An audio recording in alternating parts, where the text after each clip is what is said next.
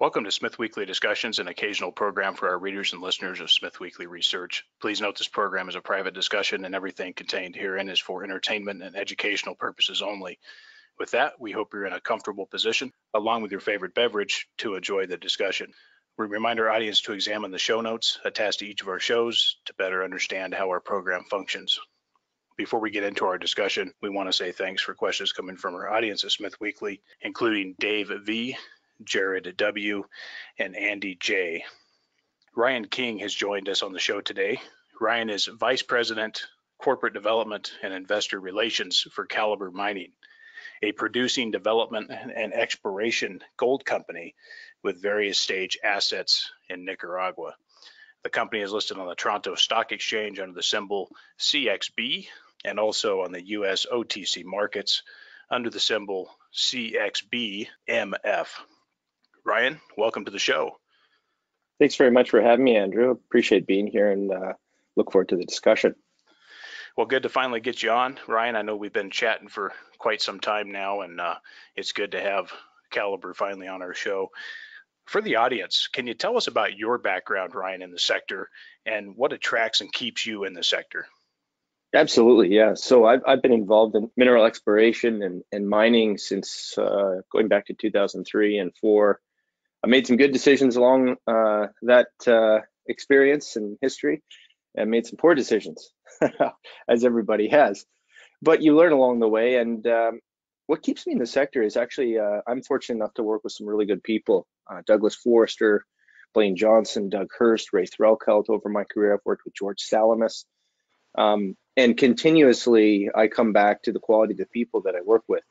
But you know, Andrew, if I take a step back and I look at the sector, every year I feel like it's getting smaller and smaller of an investment sector for the general public.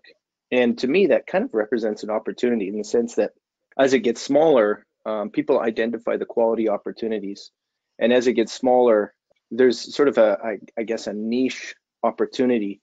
And if you really sift through it, I think it was years ago I read a book that Warren Buffett said, get to know a specific sector really, really well, and if you do that, you can be successful. And that's really been my goal over the years. Is not bouncing around between various different sectors that pop up in the Vancouver small cap, early stage, entrepreneurial companies. For example, cannabis, cryptocurrencies, and different things like that. That can really detract people from what their focus is. So yeah, I guess it's that. It's also the metals complex themselves. I think, you know, we consistently and continually will always need metal that's coming out of the ground.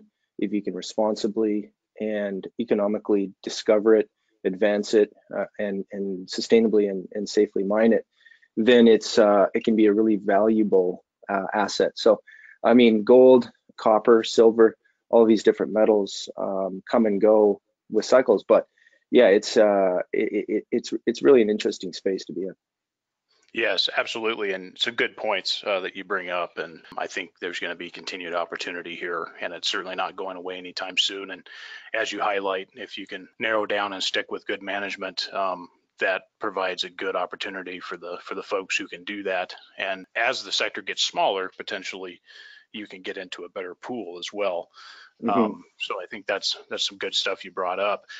Can you speak to the Newmarket success for a moment, Ryan? Going back a couple of years, what were the key factors that led to success there? And then have you been, through your experience with this management team, have there been some ventures that have not been a success yet or just haven't worked? Yeah, absolutely. So first we'll talk about Newmarket because that was our most recent success, and it was an incredible success for everybody that was involved. You know, I'm going to step on a limb here and say a lot of times management teams get incredibly lucky. I feel that mineral exploration is as much an art as it is a science. When we step back, I'm not a geologist, but so often there are clear scientific signatures that show excellent discovery potential, expansion potential, and they don't pan out. For whatever reason, the vein kinked when it should have jogged. For whatever reason, an unbeknownst fault has come through and displaced a huge portion of mineralization. There's just so many factors involved in earth sciences. But, you know, with Newmarket, we identified an opportunity that had lack of exploration dollars, near mine exploration dollars spent on numerous targets. And it wasn't at the fault of management that was currently running the company at the time. It was just a function of the environment that we were in the sense that gold price had been coming down, the assets, the operating cash flow assets being at that time Stall, Fosterville, and Cosmo weren't performing as well. Grade wasn't reconciling well. Recoveries were poor. Therefore, operating cash flow was poor, and therefore they didn't have the excess capital to invest in exploration. So it was 2013 we started the vehicle Newmarket Gold.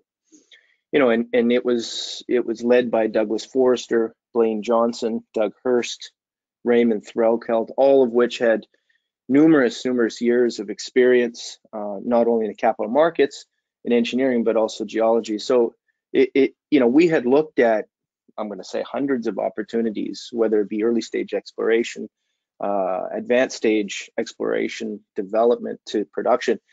And it was this opportunity that was brought to us, and therefore this opportunity that we went on and acquired.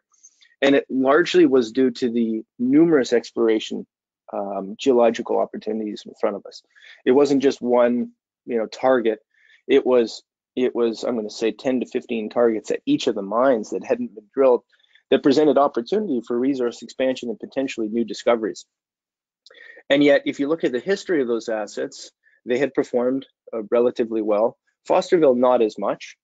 It was the Stall mine, it was the Fosterville mine, and Cosmo mine, and if I look through history, it was we acquired Crocodile Gold and merged it with Newmarket Gold. We raised $25 million, which at the time was incredibly difficult. The summer of 2015, I think the day before we announced the deal, gold price dropped $50 to $60. So, in those headwinds, it's incredibly challenging to raise equity for a new gold venture, especially a gold venture that had been not successful in the sense that it wasn't generating good cash. It was losing money. Grade was going down, double refractory, which recoveries were poor. So, but through the due diligence that Doug Hurst, Ray Threlkeld, Doug Forrester, and others performed, they recognized that it looked like a really good opportunity for some potential geological success. And so we closed the deal. The board actually put probably 11 or 12 million of the $25 million into the equity. So that in itself, I think people should step back and really recognize when management and board put a significant amount of capital to work in a venture. I mean, it's a self-motivator. Everything is a self-motivator. And when you look at that, it's a very good sign for the sector. When people are putting their own money in, they say, I'm starting a new business, but I'm putting my own money to work here because I really believe, and based on my experience, I really see an opportunity here. So I think that's an important factor. But not to digress too much, but I will say that, as we got in there and started to drill, we had success at each of the mines, albeit some better than others. But it was the team there that I think identified the opportunity. They saw the numerous targets, were able to raise enough capital to go back in and drill a number of those targets. And really, since 2015, I think our first announcement was probably Q4 of 2015, where we started to get into some high-grade material down plunge from where we're currently mining at Fosterville, and that really shifted everything. It was a different type of mineralization. It was more free gold. We changed the mill, and therefore the rest is history. And then really what happened out of that is because we had the exploration success, the stock started to perform well. It attracted investors like Eric Sprott, who became a very significant shareholder in the company. Again, Eric is a very wise investor. He identifies opportunities. And then it was Doug Forrester and it was Blaine Johnson that at the right time, with the exploration success, grade was incredibly increasing. Recoveries were getting better because of new mineralization. New mineralogy was getting recovered out of the mill well. We actually added the gravity circuit. So a lot of different things led to a point in time where we stepped back as management and said, okay, how do we accretively grow the business and make a very successful financial product that is a gold-based product. And by doing that, we can see significant share price appreciation for our shareholders and future shareholders. And that was where we came to the conclusion that the best scenario after doing all of the review was to merge with Kirkland Lake Gold. And with the combination of the Canadian assets, the Australian assets, big reserves at Macassa, with the exploration potential and huge upside at Fosterville, we thought it was going to be a really good fit, and luckily it worked out really, really well. But I go back to, we were lucky in the sense that, yes, the geologists identified a good opportunity, but there's been times in the past where it hasn't worked out. And so, we were lucky to find incredibly high grade to dramatically change the landscape at that mine, and that was Fosterville. And certainly it was a great success, and we had followed the company, and I believe I had to go back and check, but I'm pretty certain I owned the stock for a time personally and did quite well. How about for the management team generally? Is there anything else right now that the management team has been challenged with or has had some not so much success yet? Not speaking of Calibre yet, the jury's still out, but can you speak to any others that management may have had some tougher challenges? Absolutely, yeah. No, that's where I was going to lead into it, and in fact, we have. I'll go back and I'll use Calibre as an example because it's kind of a case in point for a couple of reasons. One is Calibre Mining really was spawned out of some early stage exploration assets in Nevada, in Australia, and they didn't work out. And at the time, it was founded by Doug Forrester, Blaine Johnson. That didn't work out. They had to pivot, but stuck with the deal, and then acquired some assets in Nicaragua from Yamana in 2009. Brought in a new CEO, a good geologist, to help foster the assets along and hopefully have some exploration success, because there had been past production in these areas. We call them the Barrosi concessions. There was, I think, a total of 8 million ounces had been produced in the past. So we saw that as a really good opportunity. I mean, it's cliche, but the saying, the best place to find more gold is around a gold mine. And so we started to get in there, and of course the market rolled over to the downside. Gold price started to really come down significantly, and it became more and more of a challenge to raise equity to advance exploration projects. And that's when we again pivoted and were able to attract, because of the geology, because of the past production in the jurisdiction in these assets, we were able to attract the B2Gold to come in as a earn-in joint venture partner. We were able to attract IAMGOLD, who is earning in and is still a joint venture partner. B2Gold has stepped back, of course, from that in 2015-16. And then we were also able to attract Centerra. So the geology is there, the targets were there. It was very difficult to raise the capital, and subsequently it was the share price did not perform well, and we had to go continuously back to the market to raise capital, because we would identify new opportunities to drill, and the market would say, yes, drill those, and we would go in and drill them, and we just didn't have the success we were hoping to get. So Calibre has been one of those challenged equities that we've continuously advanced, but we just haven't had the success we had been hoped for. So after the Newmarket success, it was Doug Hurst and Doug Forrester and Blaine Johnson that sort of stepped back and recognized, if we can acquire some mines that are currently in operation that have decent operating cash flow that we can identify and maybe focus on and have some positive impact on, then maybe there's an opportunity to duplicate Newmarket Gold. And so that's when, again, Calibre pivoted. We rolled the stock back 10 for 1, which was not fun. Every one of us in the company has put significant amount of capital into the equity and never sold a share. And so for me, that was a setback. That was a challenge, because not only being a member of the team for a number of years, but also putting a lot of my own hard-earned money in that, it's tough to swallow. But you stick with the deal. We consistently stuck with the deal, and again, we had to pivot again to try and find a way to make it successful. And here we are today. We've pivoted. We've raised the $100 million. We've got cash flowing operations in Nicaragua, and then that'll lead us to further exploration and hopefully some exploration success. But putting Calibre aside for a second, I know we'll talk more about that. Putting that aside, I've been involved in a company called Terrain Metals, which took quite a long time, a big copper gold porphyry in British Columbia. Yeah, you talk about different jurisdictions, and British Columbia is a challenging one from a permitting perspective. Very challenging in BC to get projects permitted, and it took us almost 6 years from the time we acquired the asset when Gold Corp and Barrick took over Placer Dome to the time that we got an EIA approved from, and in BC you have to get a provincial and a federal. And it was just, and so many other hoops and whistles to go through. We finally got that permitted, and then of course we sold that. But it took a long time, and share price went up and it went way, way down. But the point is, we stuck with it again, and eventually sold that company to Thompson Creek, which was acquired by Centerra. One I'll say that I've been involved with, it's been a challenge, was called Edgewater Exploration, and some of your listeners may remember it, some may not.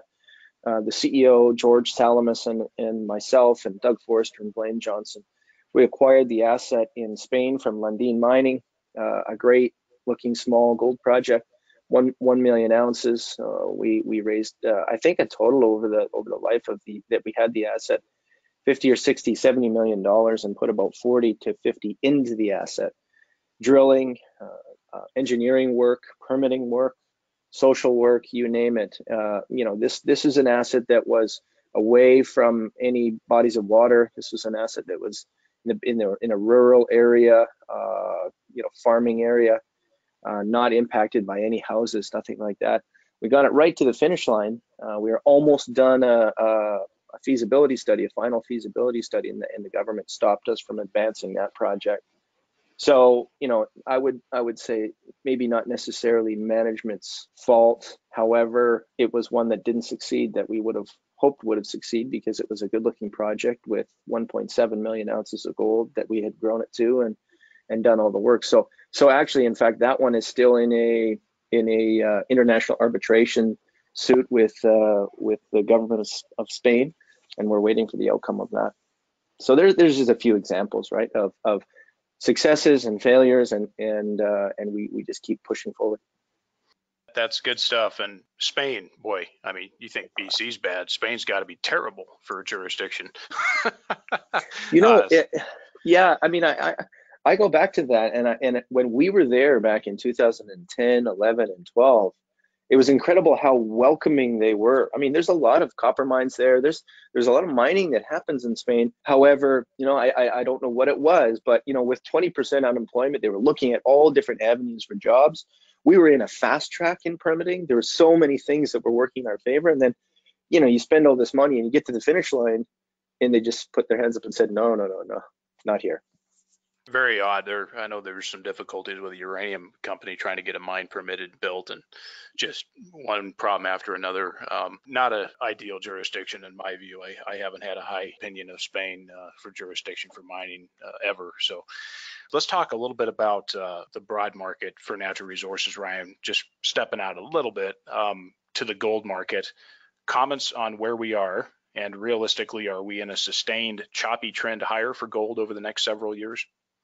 Yeah, great question. I mean, it was just a couple of weeks ago we saw this massive volatility, and I think obviously led by the geopolitical volleying back and forth with the United States, and I think that's not going to change. I mean, we're going to consistently see that, but I think it's best if we as a sector and an industry do a good job of educating on these types of blips that will happen. I mean, I try to pull back from that a little bit and say, well, this isn't fundamental. I mean, gold in itself really isn't fundamental, but this isn't fundamental because you've got all this geopolitical uncertainty happening, and for sure you're going to see gold price spike on that.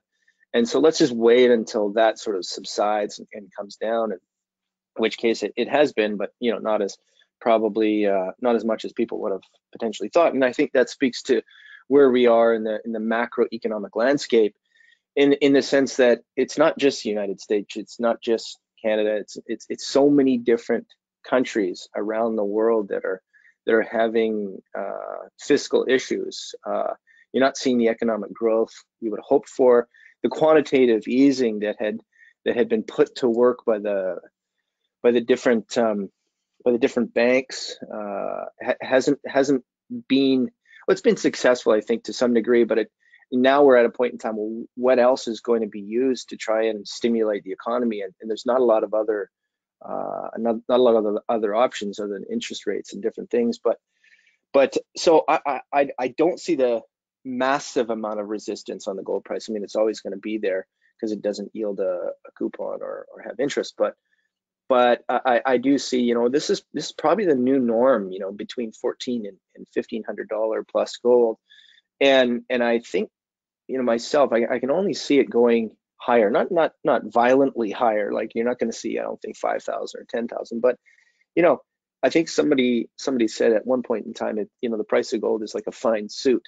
When you go up and buy a fine suit, you know, equate it to inflation. What is the price of a fine suit today versus 10 years ago versus 20? And you can probably correlate that fairly accurately to the price of gold. Whereas what does a fine suit cost today? You know, you can debate that. You know, it's probably somewhere between $1,500 and $2,000, right?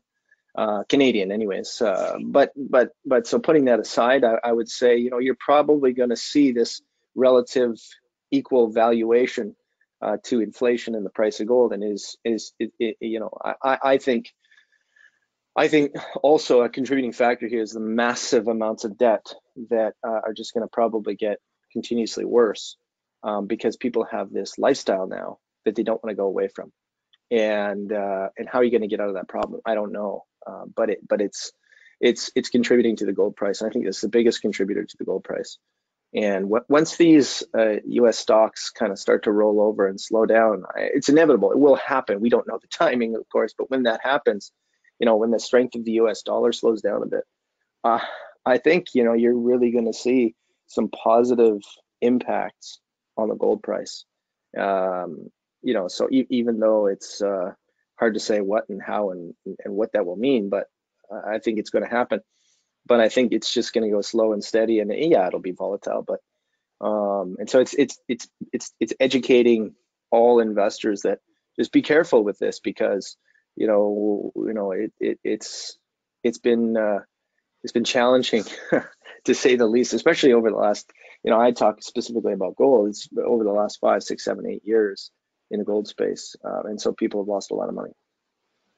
Thoughts on other precious metals and base metals, Ryan? Well, you know, I'm gonna go to uranium for a second. At some point in time, that's gotta start to really see a bigger impact on price positively because, you know, I think with the world going to getting away from oil and getting into different energy sources, that's got to be a significant commodity that the world starts looking at more and more in time. I'm not at all really specifically intelligent in that sector of that commodity, so I can't speak too intelligently, of course, about it. But and then, you know, taking a step back, copper is going to be a big one. I think we're going to see a massive run in copper soon. It's going to take some time as we work through the economies and the situation that we're in. But you know, copper is a big one. There really hasn't been any new significant large copper deposits, and they're all getting mined out. It's getting lower and lower grades. So, you know, you're going to have a decent price to start mining it economically.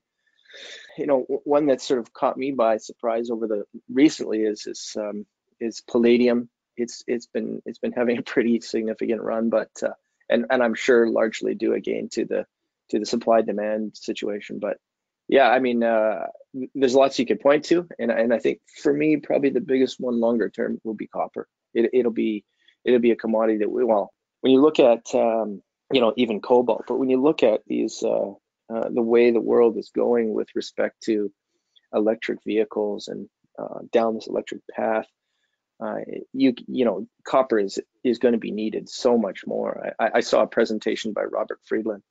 Of course, you got to be careful with your wallet when you watch those because you want to go and buy a stock right after. But he made an incredible point on copper and how it's just so important to the world and to the economy that if anyone hasn't seen his presentation, which is probably about an hour and a half long on copper and 10 minutes long on his companies, but he proves the point, and he's got a lot of facts and statistics to back it up, so you can see why it's so important. Well, we're certainly big fans of uranium and also copper. Ivanhoe's been a long time holding for us, and we've done well.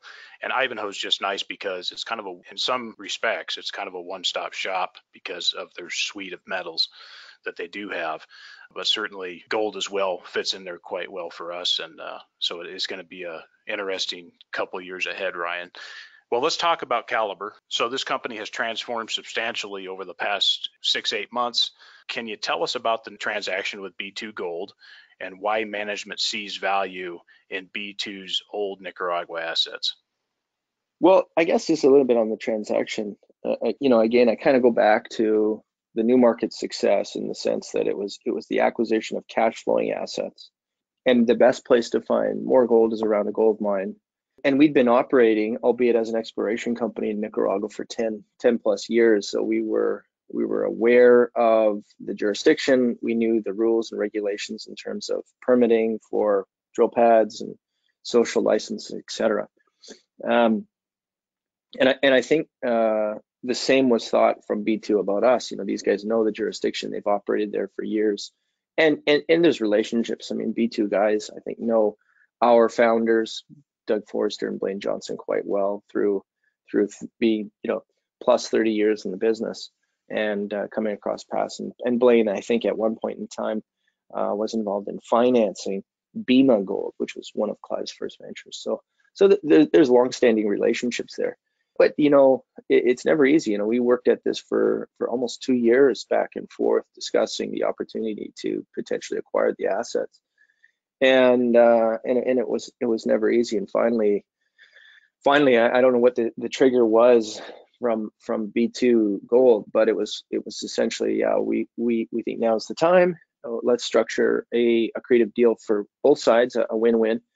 And we were able to do that. We were able to come to those terms, and the terms essentially came to a valuation of US $100 million for all of the assets in Nicaragua. Obviously, 2 of them are producing, and as we've put out this year, we're going to produce between 140 and 150,000 ounces of gold production in 2020. And we were able to raise, very challenging as well. We were able to raise Canadian $105 million to buy the assets. But I'll quickly just go back to the win-win in the sense that, I think we have a very strong technical and capital markets team to be successful, and geological team. And then, B2 will represent 34% of the equity. And so if we're successful, they're successful. And I think that's really important to create these types of ventures that is this kind of win-win scenario where we have what we have structured with B2Gold. So, and then, just what we see, again, we've been in the country for 10 years. We've gotten to know the geological setting fairly well. Obviously, there's a history to Nicaragua, and a lot of your readers will be familiar with that back in the 70s and 80s during a very difficult time for the country.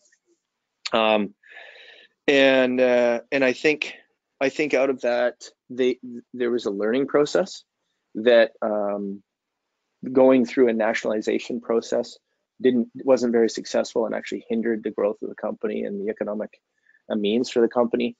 And that's obviously changed. So I think that's a very positive, but therefore, because of that history, there's a very underexplored nature to the whole region, and that's what attracts us to, initially to the Barosi concessions, but that's sort of what attracts us to the whole region is the fact that there's this really solid geological setting. There's lots going on. I think there's 14 active volcanoes.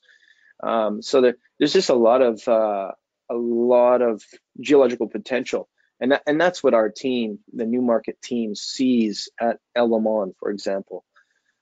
This mine where B2Gold has recently rediscovered the El Limon vein structure, which is 5 to 10 to 15 up to 20 meter widths of between 10 and 20 gram material. So it's very exciting to be able to follow up on that. A lot of upside, we believe, on strike and down plunge of the currently identified zone. Right now we've got 2 drills turning there and drilling down plunge of a number of the zones that look like they have really good resource expansion potential. And again, in that setting, there's a very large land package where low sulfidation epithermal veins have been discovered and mined. So we think there's going to be potential to find more with a really focused approach. And then La Libertad, this mine's been in operation. Both have been in operation for decades. B2Gold spent, I think, over $120 million building the mill there. It was heap leach at one point in time. Building a very robust 2.2 million ton per annum processing mill. And so there's a lot of good opportunity, because today that mill is only running at about 1.6 million tons per annum capacity. And so the capital has been sunk. And we've got to go out and find some mine life extension, some reserves and some resources around the mine. Currently, there's 450,000 ounces of resources, and actually we're mining those resources. They haven't been converted to reserves. And so again, that's opportunity for us to focus our capital on resource to reserve conversion, to resource expansion, to new zones that have not been drilled. And there's a number of them that gets us pretty excited. So it's that geological team that identified these opportunities. We were able to structure a win-win deal with B2. And again, I think we'll be successful. I think B2 will be successful, and it will be rewarding for all of our shareholders. So B2 took some of the debenture debt, and they took that and took shares, converted that recently, which so they took equity. While we're on the subject, can you speak to what was the sticking point, Ryan? I mean, can you share that with us? Was there what was part of the terms over the 2-year negotiation period roughly? What was an issue that maybe delayed it? Was there any sticking points you can share with us? And then also, while we're on that topic, can you now share the capital structure where we're at today, your guys' cash and debt situation, and of course now with B2 converting, what's the key shareholder roster look like? So going to the 2 years of discussion back and forth, B2 had been in acquisition mode since 2012, 13, 14. So they're really harvesting. They were really planting and acquiring things around the world. They had acquired Otjikoto in Namibia. They had acquired Fekola, of course, and other things. Philippines, they acquired CGA Mining. So they were going out and growing the business while the gold price was coming down. And a very smart decision during a time that was challenging in the sector. So growing the business and really working towards getting to 1 million ounces of gold production. And so our discussions had continuously been about acquiring these two assets that had become, in a sense, non-core for B2Gold. They're a very small portion of their net asset value. And just the discussions kept happening, and they kept doing some different exploration work. And actually, I think 2017, they started to do some drilling and rediscovered the Elemon Central zone. And at that time, it was kind of a step back and said, well, we've got to do a bit more drilling here to understand this. But also, it represents 150,000 ounces of production to us. And so they were still working on building and advancing and expanding Fekola to get to the 1 million ounces of production. So there was just volume back and forth. It really wasn't valuation. It was just more discussions about what they're doing, what we're doing, what we'd like to do. And then the structure of the deal was, of course, we had to come to 100 million US as the total valuation. So $40 million was paid in cash upfront, $40 million in Calibre equity representing the initial 30%, $10 million in a US 2% annum debenture, and then $10 million anniversary payment that Calibre pays in October of 2020, this year. And the trigger that we put in place, the mechanisms that we put in place on the debenture were the 2%, and so a small interest payment, but we could force conversion of that debenture to convert it to equity at a share price and a daily volume trading average.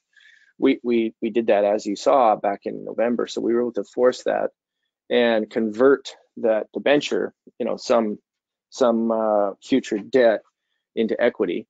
And I think it's just smart deleveraging yourselves, always deleveraging. I mean, it's a personal thing, but it's also just a smart move to try and pay down debt when you can. We were able to do that, and I think it was a smart move on the board and management's behalf. And then we have one remaining outstanding, I'll call it debt, but it's a purchase price deferred payment to B2, and so the remaining outstanding is 10 million to pay to them, which is October 2020. Other than that, we have no debt. And B2Gold today is a 34% shareholder because of the conversion of the debenture. It brought them from 30 to 34. Management owns 5%. So we put, I think, a total of, I think it was somewhere between, at the 60-cent round that we financed at, I think the total number was somewhere around $6 million at that round that the board and management put in. And of course, we've put in money into this deal as we originally discussed on the change of direction and the rollback for the last 10 years, myself included. So our average cost base is actually higher than the 60 cents. But we felt, look, now we're changing the direction of the business completely. We think this is a great new opportunity, and so we'll put some more capital into the company. And so, we're around 5%. Lucas Lundin owns 4%. Institutions own between 30 and 35%, and retails between 20 and 25% from various relationships and contacts we've had over the years. We have right now, I think we announced our preliminary cash balance of $32.9 million, and we think that 2020 is going to be a big year, a big year of investment into these assets. We're going to be doing $13 million. That's our initial view, $13 million of drilling. But of course, along the way, if you have success, you're gonna really start to drill that off with lots of drills, and it could be an exciting time. So we're testing a number of different targets at both mines, and that's where the 13 million is spread out. It's largely focused, actually, probably 80% plus is focused at La Libertad because of the very limited mine life there, but also because of the number of undrilled targets that have been identified. So that's pretty exciting for us. Well, I want to ask you about the plans for 2020, a number of things here. Have you guys prioritized, obviously, at this point, you guys are allocating capital to the highest priority targets to delineate more value, I suspect.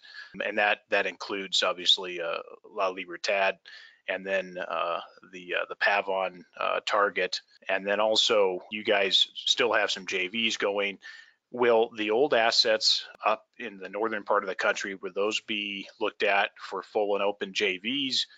What's the status with those, and what's going to be the priority? And then along with that, Ryan, if you can keep track here, what is management's plan as far as the capital that you guys do have, the cash flow that will be coming in from production? Do you guys see a need at this point to raise capital in the market any further? What's the status on that? And then finally, any further acquisitions? Are you guys looking at acquisitions in 2020? Okay, I'll try my best here at remembering all those questions. We'll start first with the targets and where the capital is going now. So first and foremost, we have 4 drills right now turning at La Libertad in the Libertad district. That includes the main Libertad area. I'm going to say that zone, that 20-kilometer plus zone around the current operating underground mines of Heavily Underground, Heavily Antenna, and San Juan that are operating down right around the mill. And again, that's within 20 kilometers.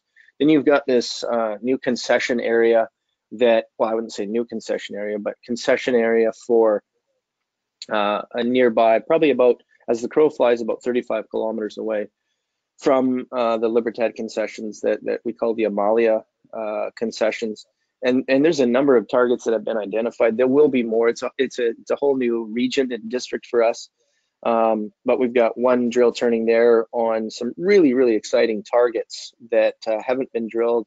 Good work done by B2Gold. We've recently been able to get exploration permits to drill that. Stuff like 6 meters of 7 grams, 5 meters of 78 grams. These are trenches.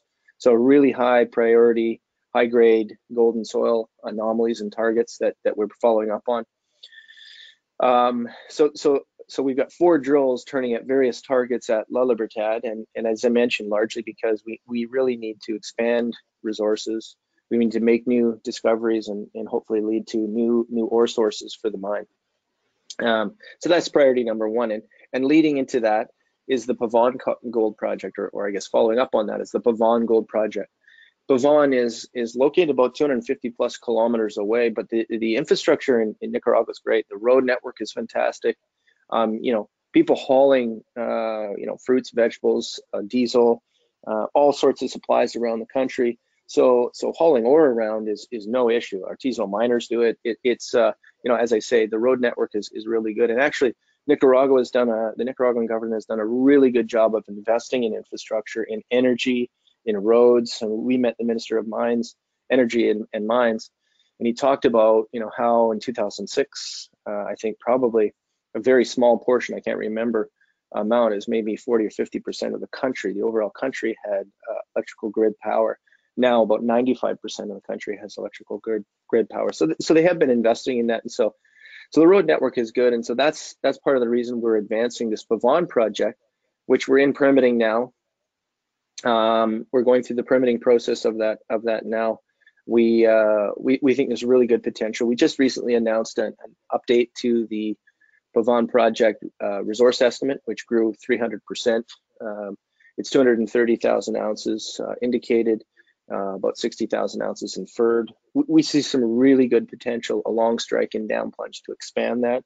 And some of the historical drill intercepts there, 9 meters of 13 grams, 7 meters of 16 grams, 20 meters of 4.7 grams. So this is a low sulfidation epithermal vein system.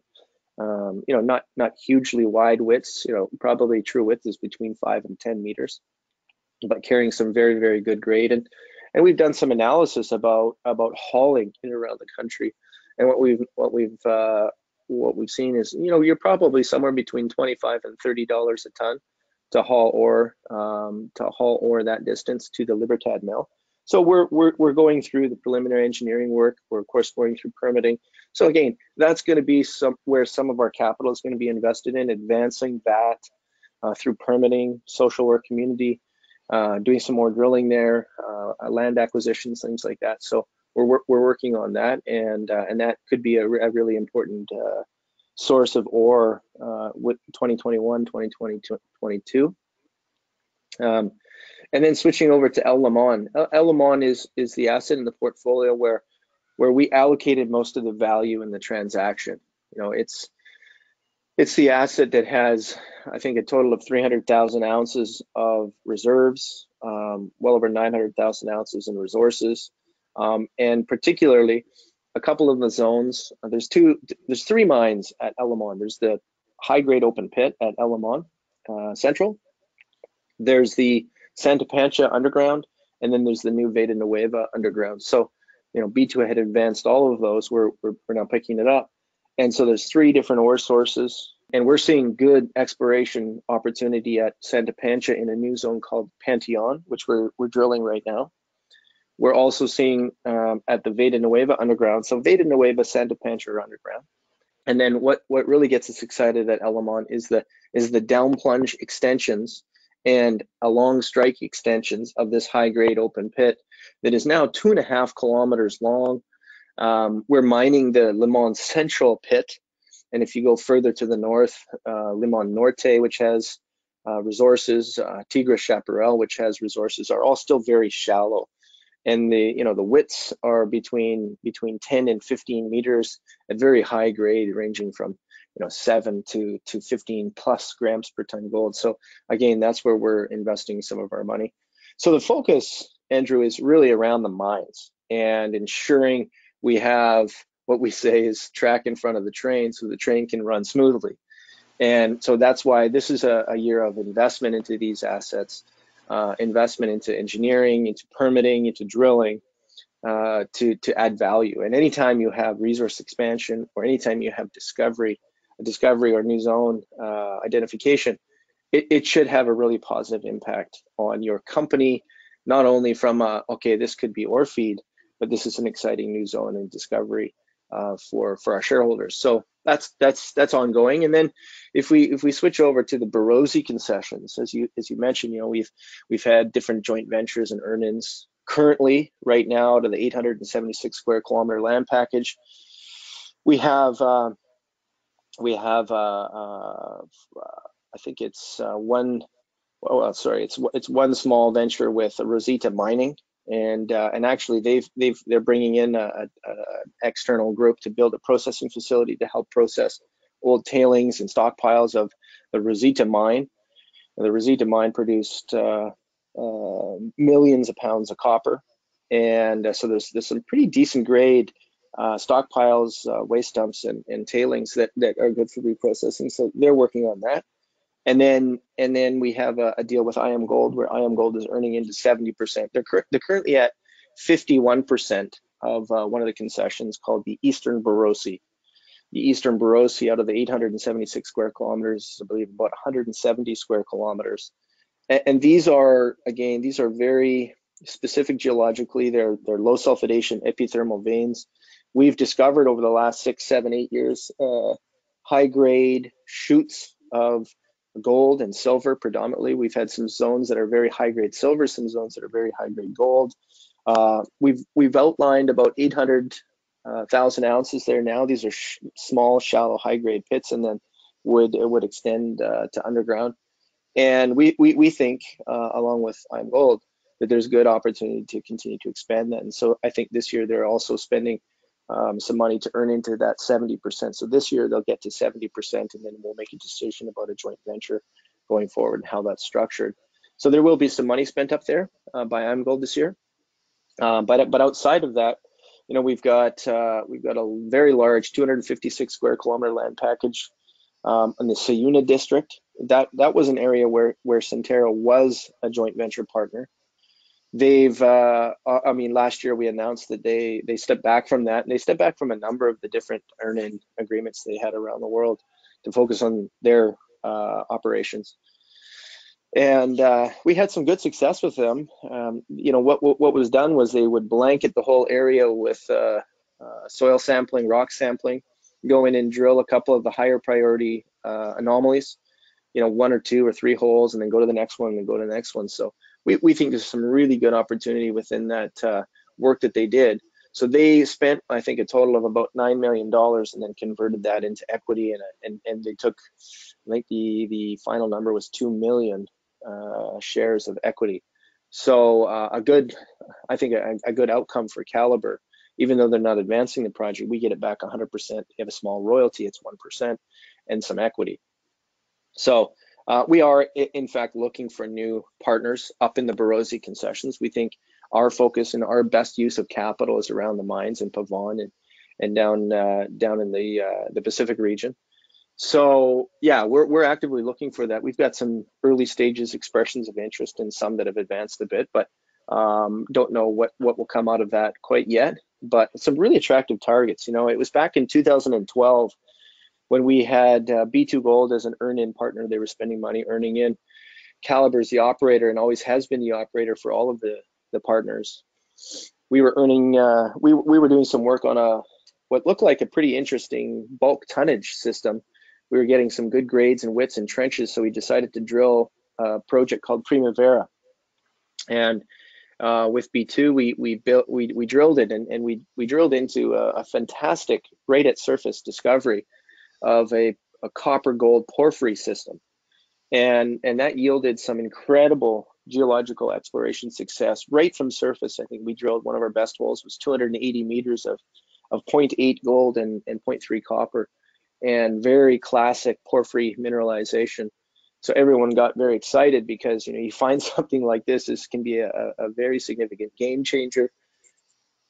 We continued along, and then back in 2012 and 13, I think we drilled a total of 30 holes, and it was quickly identified that a large fault had come through post mineralization and displaced a huge amount of the zone. And it's either down plunge, it's either up and eroded away, or a long strike. We don't know yet. We've done some additional work. Calibre has over the last number of years identifying different targets, and often porphyries cluster. So that's exciting, and we've done some airborne work. We've done some soil sampling and trenching and rock sampling work to identify a bunch of new targets. We've got a slew of new targets to drill, but we really haven't done much work on that. So yeah, it's continuing to do that early stage work up there, identifying new opportunities, and I think the goal up there would be to bring in a new partner so that we can focus on our assets down to the south.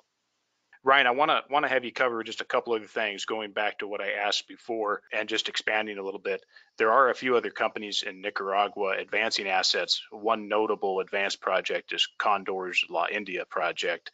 Thoughts on Condor Gold, and then can you go back to the cash flow situation, and does Calibre see a need to do financing given where you guys are at now and what you've completed? And then is the management team looking at acquisitions in Nicaragua or even outside of Nicaragua at this point? Yeah, great question. Obviously, we know Condor being in the country, not too far away from the El Limon mine. But again, I kind of come back to this is such a new direction for Calibre. We've done a lot of work over the last 6 months in getting us to this place in time. And our view at this point in time is that the biggest value for ourselves and our shareholders, because we're significant owners, is focusing on ways to incrementally improve the operations, whether that be through costs or additional production, and also allocating capital to the drill bit and really being focused there. And we've recently brought in a new vice president exploration. His name is Mark Peterson, who knows Ray Threlkeld very well, and he's a well-known geologist that has worked for various companies in his career, Metallica in that part of the world, Metallica Resources, that and ended up becoming New Gold, and then he worked with New Gold for a number of years. So we think the best opportunity is drilling right around our operations, and we think that's going to have the biggest impact for our shareholders. So not looking at M&A. I mean, obviously, you're always in the space and keeping your ear to the ground to know what's going on, but we want to make sure that we can re-rate the equity, or at least work towards re-rating the equity to get closer to peer average, or in that vicinity, so that anything we do in the future would be accretive. But we don't know what the future holds. We might yield some incredible success with the drill bit. If that's the case, we'll focus very closely on that, and maybe down the road look at M&A. But for the time being, we're really focused on the operations that we have and that we've just recently acquired. In time, yes, we'll probably be open to the idea more so, but we just think we've got a lot of good low-hanging fruit in front of us right now. No, it makes sense, and you guys are right here, and you guys have a lot on your plate right now at the moment to get things up and rolling smoothly. Let's just talk cost for just a moment, and then I want to move on to some other issues. Are there any key areas that management sees as areas operationally and also in G&A to cut down your guys' all-in sustaining costs? Do you see some opportunities there? We see some. I mean, they're going to come, I think, more so over time. But one of the ones particularly that we identified right out of the gate was we've got 2 ball mills and a SAG mill. Power costs are close to 19-20 cents a kilowatt hour in Nicaragua. So one of the first opportunities that we took advantage of was to shut down, idle one of the ball mills, because first, that's going to reduce our operating costs pretty substantially, and we're already starting to see the positive impacts of that. I think we're looking at somewhere between $300,000 and $400,000 a month on one of those ball mills, so a significant cost savings. And we are going to start to see more and more incremental, maybe not as material, but incremental cost savings. And for us, it's a real focus, because these are our only assets, or only cash flow generating assets. For us, it's a real, as much as we can, a very laser sharp focus on margin and generating some good operating cash flow so that we can reinvest in the business. I mean, this year we're guiding for an all-in sustaining cost of $1,020 to $1,060. I think there's good opportunity for execution and meeting that.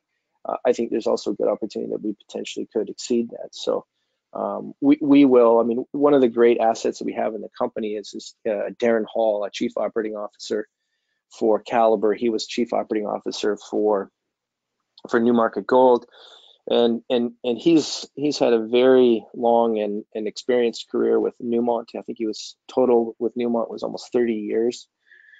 He worked in all different jurisdictions: Indonesia, Nevada, Peru.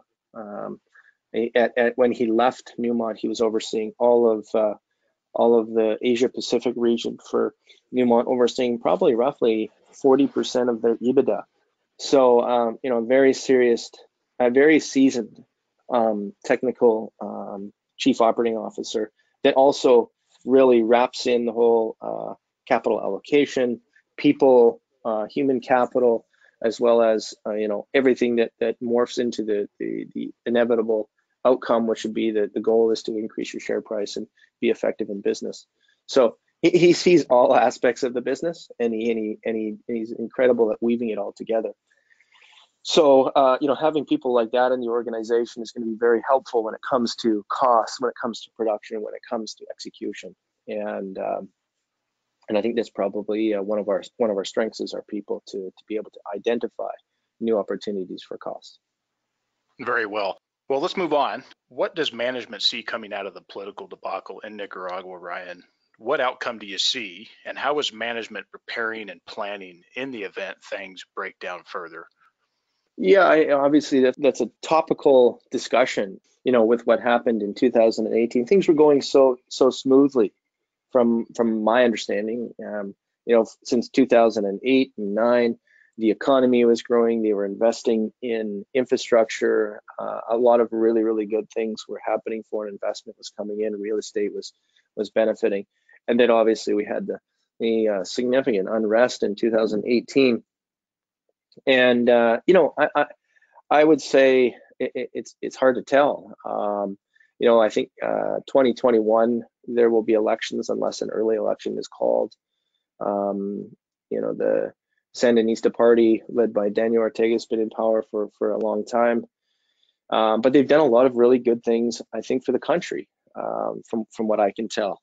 But Calibre's view is really we are friends with everyone and aligned with no one. So we're doing everything we can to ensure that that 10, 15, 20 kilometers around our mines, we work closely with communities. We work on our social license quite a bit to ensure that there's good balance. Both of the mines are employed by the local community all around the mines. So, I think we have to take a step back and say, it's like anywhere. Take U.S. for example. Who's going to get elected and what's that going to mean? One thing that I've recognized now working there as an exploration company and now a production company is that mining is important to the jurisdiction. Mining is important to the government, and because of the unrest, unfortunately, mining has become more important as a means of economic diversification for the government, for the people. So we will do our absolute best to ensure safe and sustainable operations and working closely with community and government, but we can't predict and we can't change the outcome of what the future holds.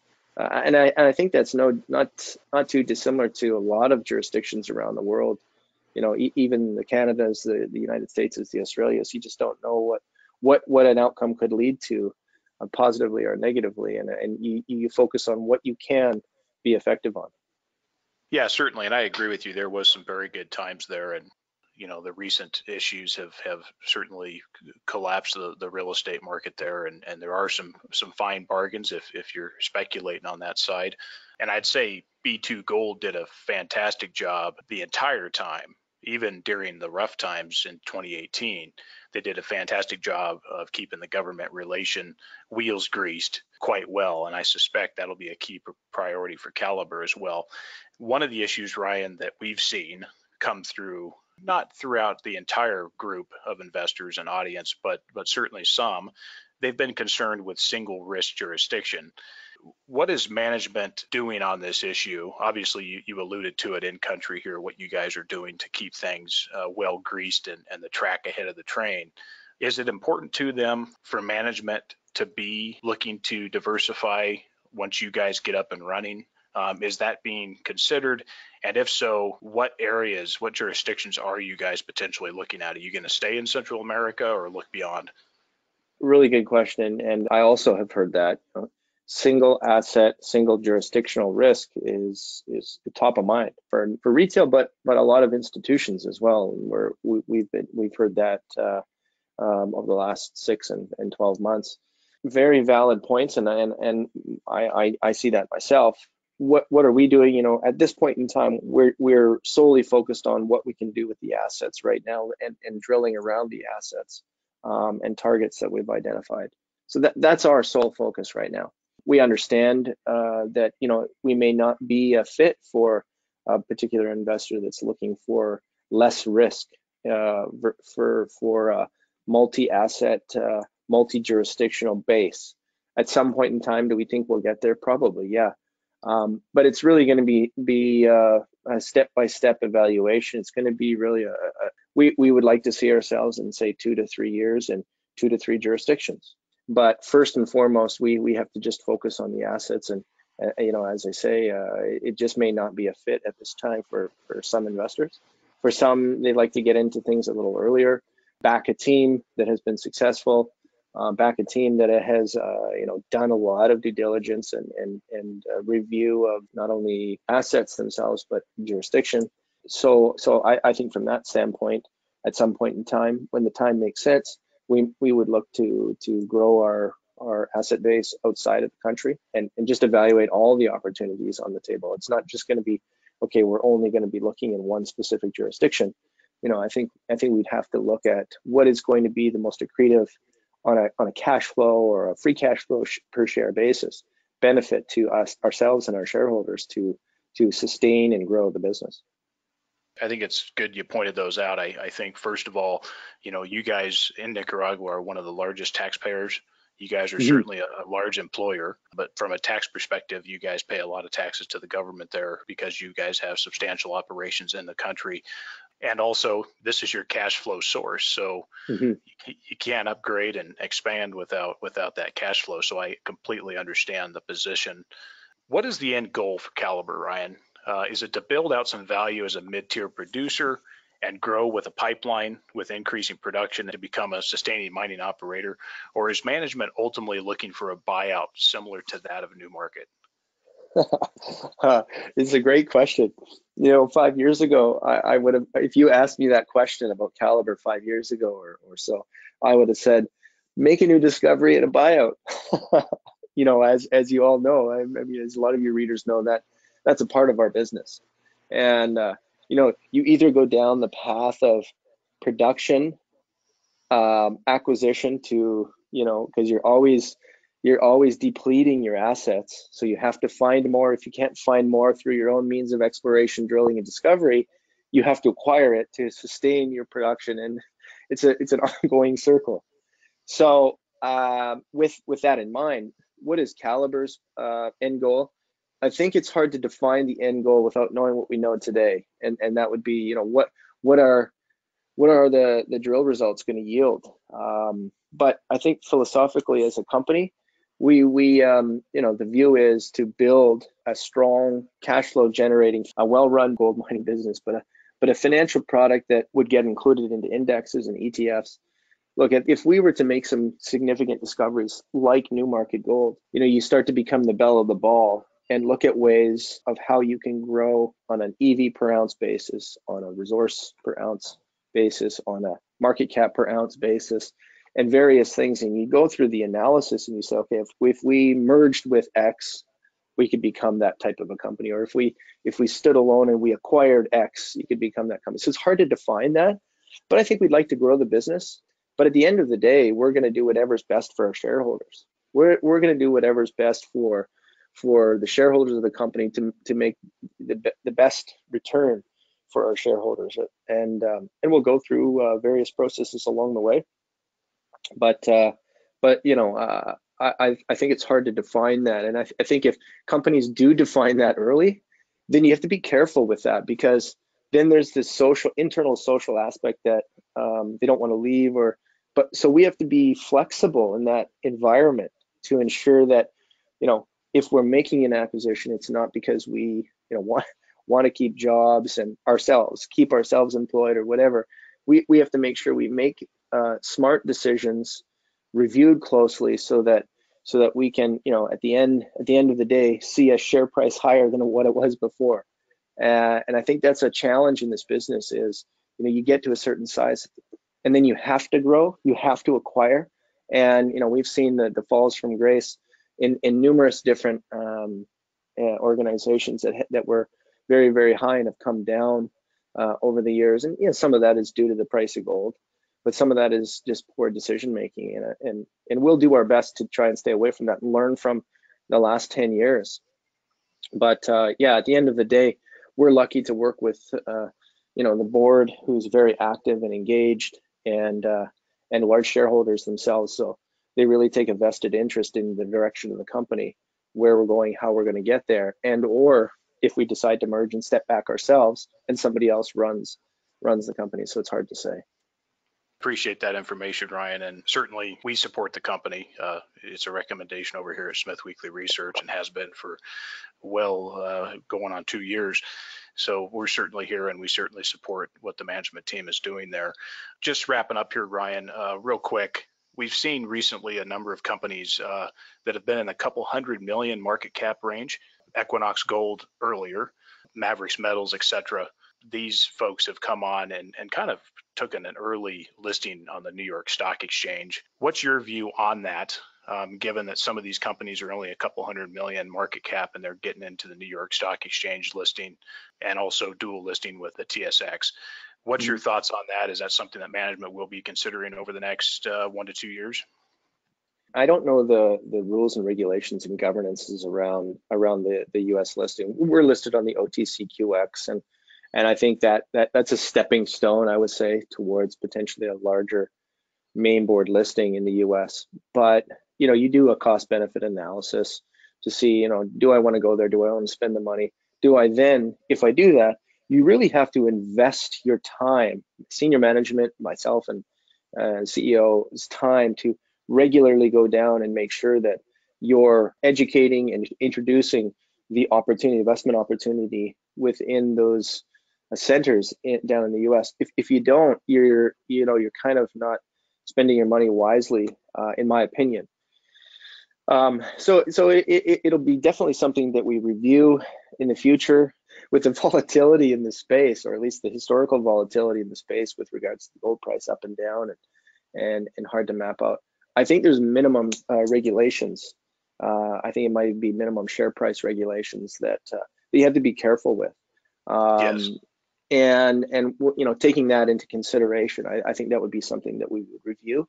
But you definitely open yourself up by a main board listing in the U.S. to a lot more liabilities, but a lot more investor awareness, a lot more of an investor base that they're the largest sector in the world looking for investments, and so therefore I think it's definitely could be an opportunity to review pretty closely and see if it's a value add. We haven't made any decisions there yet, but it could be something, as you said, if the company decides to grow and get bigger, there would be a value to that, I'm sure, to attract and make it easier for investors in the United States wanting some gold exposure to have a locally listed entity. So yeah, we would consider that in the future. I've been surprised by the trend, Ryan, that these companies are actually doing a little bit earlier than I thought that they would do it, and it seems to be kind of around that $500 million market cap area that they've been jumping on ship there with the New York Stock Exchange. But certainly it's something to look at, and as you guys clear some of the current food off your plate and look for more of the dessert stuff later on. For potential investors who are listening, Ryan, why should they take a hard look at Calibre Mining now? So in my opinion, I think we've done an effective job since we acquired the assets. We've raised capital. We raised $100 million in a difficult market, in a market where people are starting to say, oh, maybe there is a higher gold price environment. I'll take a step back and I'll say, from a macro perspective, you really have to take a view on the metal that we mine, and that's gold. If your view is negative, then we're probably not for you.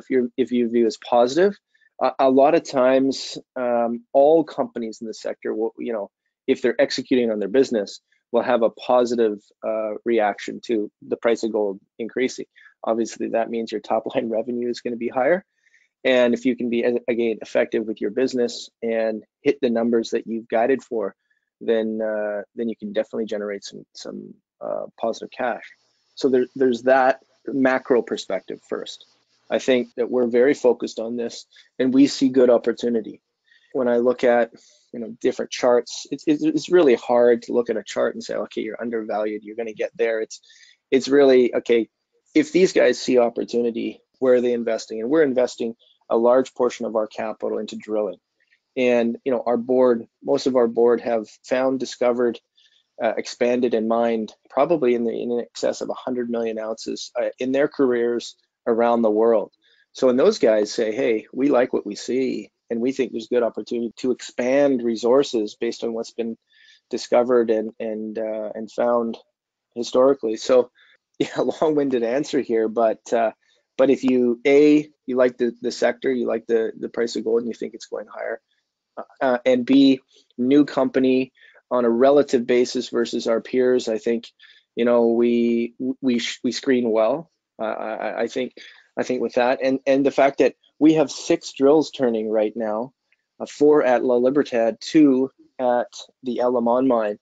And so one of the things I would say that's important for investors to watch out for is slow, less communicative companies that don't have a lot of news. It starts to get lost in the competitive nature of all the new and additional investment opportunities. If a company comes out and says, hey, we're going to have a news release every 2 to 3 weeks, drill results, financial earnings, you name it, et cetera, that becomes like a book, in a sense that you read on a chapter by chapter basis, and it stays at the top of your mind.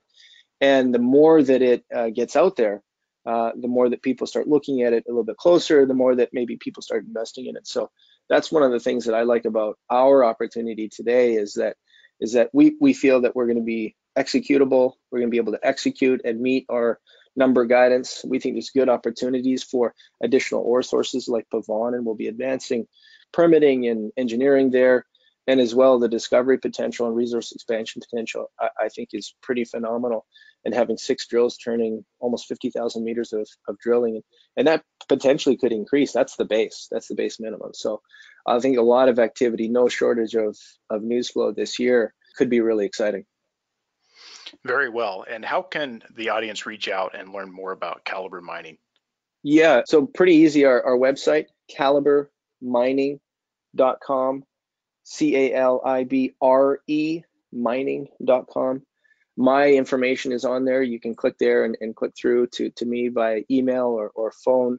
I would recommend that. I mean, our website is probably the first place you want to go to read news releases, to read information on the projects, to read our presentation. And so it's important to do good due diligence and then and have discussions with not only your friends, but people like yourselves, Andrew, who have been working in the space for a long time. I always caution people, if you read something and you feel like it's a good opportunity and you're new to the sector, don't just jump in. You really have to take a step back, talk to people, talk to different newsletters or analysts or people that know the space well to get opinions and to get educated on the sector before making any sort of investments. Otherwise, you can lose a lot of money in this space. So you have to be really careful. Well, Ryan, really appreciate you coming on to talk Calibre Mining, and we are looking forward to having you back again to update. Excellent. Look forward to it. And thank you very much for the time today, Andrew. It's an exciting story, Calibre Mining, and you do a very good job of identifying opportunities, and you've done so for a long time. So I appreciate you having us on the show.